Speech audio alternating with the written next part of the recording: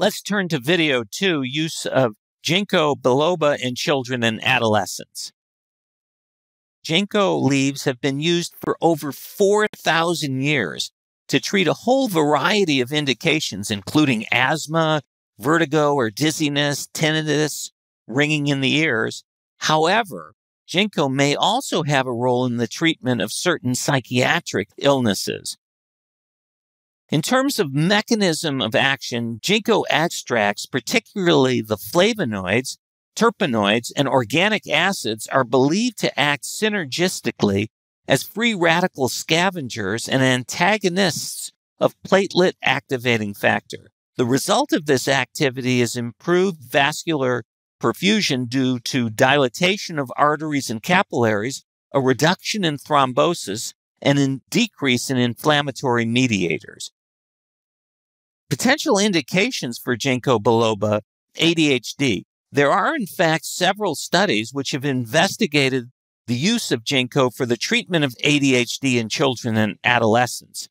Results from 2 open-label trials investigating the efficacy of ginkgo for the treatment of ADHD found that ginkgo was, in fact, effective in reducing ADHD symptoms after 4 weeks of treatment.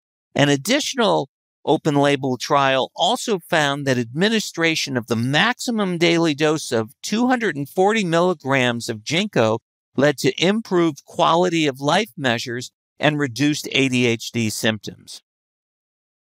However, results from a 6-week randomized controlled trial comparing methylphenidate at doses of 20 to 30 milligrams versus ginkgo with doses of 80 to 120 milligrams in children with ADHD found that ginkgo was significantly less effective than methylphenidate for the treatment of ADHD.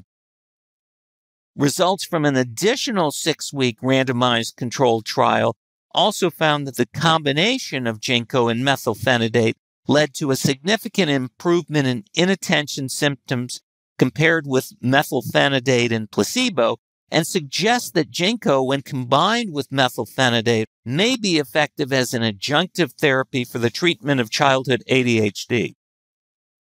While additional randomized controlled trials are needed to fully elucidate the therapeutic effect and value of the ginkgo in ADHD, ginkgo does appear to be well tolerated and may provide a clinically useful alternative for those patients who are unable to tolerate or who are not willing to take methylphenidate or who have incomplete responses to methylphenidate. And this is important because we know that many patients treated with ADHD are partial responders, so the additional benefit given with adjunctive ginkgo may be very important and helpful.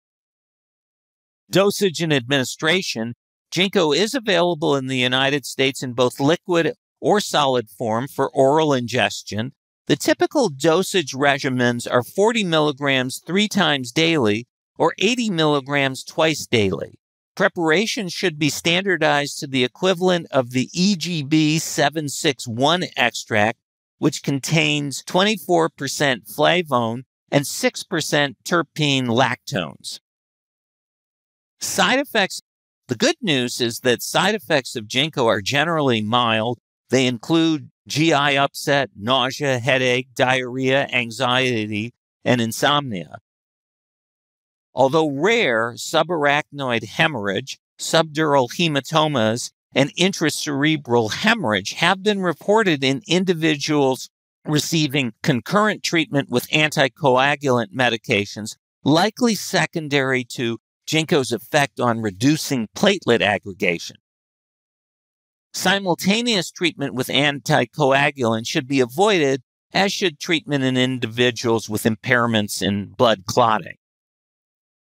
Key take-home points here are current evidence suggests that ginkgo is effective in reducing ADHD symptoms.